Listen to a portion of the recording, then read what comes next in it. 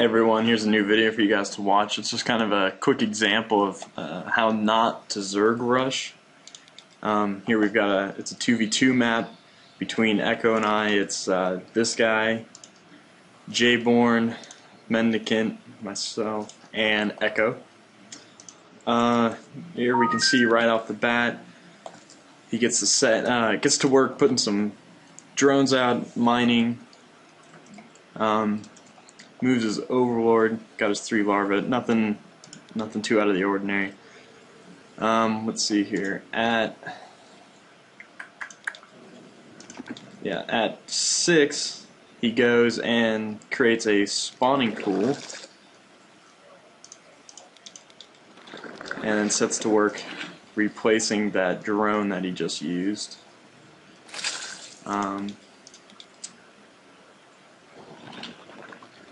And then, so he's got his 3 larvae right there, immediately goes about getting these 3 turned into Zerglings. One other thing to notice, and he hasn't done it yet, yeah, right there. I think this is kind of one of the reasons why his rush in the end fails, is because he sets all 3 to go straight down here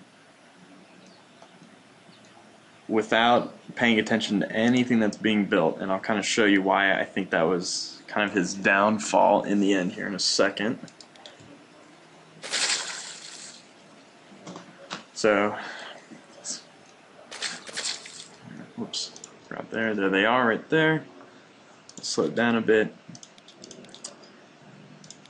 So here they're running towards the base, and now here's his first mistake in my opinion.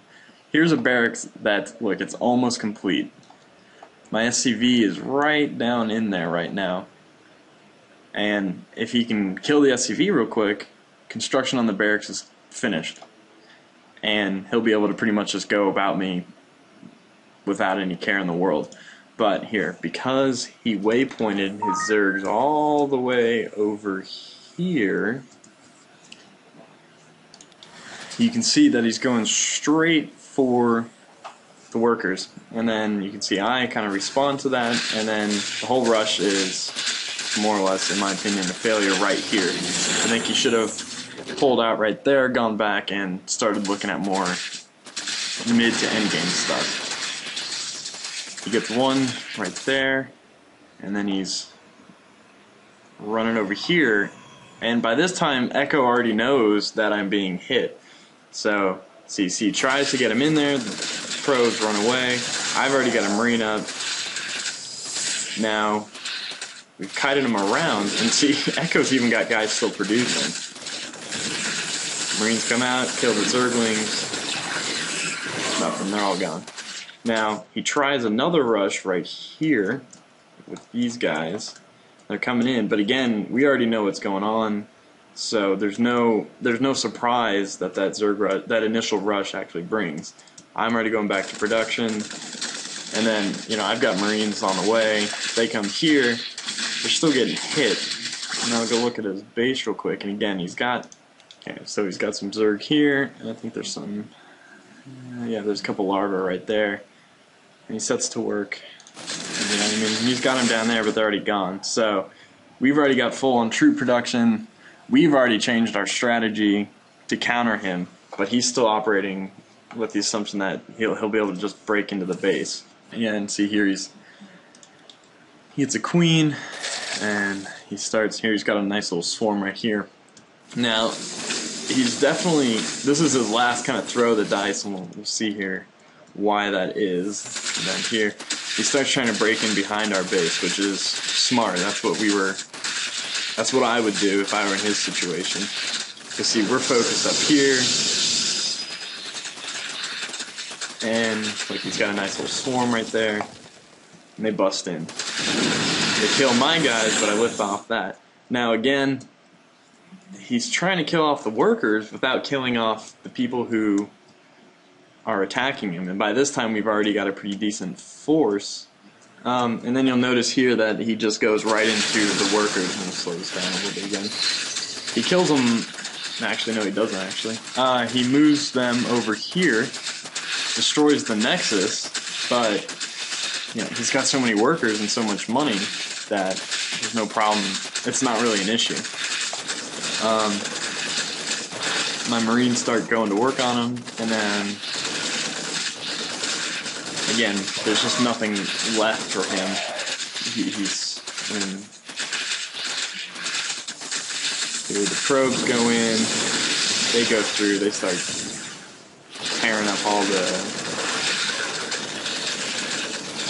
Zerglings there, and it's gone. The attack is already over with. And then in the other video you'll see here, which it shows this battle from Echo and I's perspective. His base is gone, and except for a few overlords and some Zerglings again. And again, look, he's still trying to produce Zerglings as if he can still rush us. And basically his base gets wiped out, and you can see, I mean, look how many resources he's got. He had both gases going.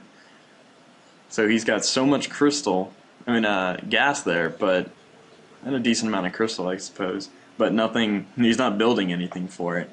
And then here you can see all those guys rushing through. Probably a little bit too much gas, but then again, we were reacting to the situation. And he comes through, and then he brings his guys up here, and again, here he's trying to build more Zerglings. At this point, I've already got a pretty decent amount of Marines. The Zealots are all over the place right now. They're killing everything. He sends in kind of like a last throw of the dice. Zealots go through, they kill them all off, and then they're right back to work. And then he's got a couple larvae, and he uses all his crystal up, but he's not producing anything else, so he just he can't do anything. So kind of ended his day right there, and then left him to left his buddy to fend for himself over here, and obviously that didn't work out. So hope you enjoyed the video. Hope it kind of shows why Zerg Rush isn't, if you're going to do it, you better do it right, or it's going to come back and bite you in the ass. So thanks for watching. This is Mendicant, out.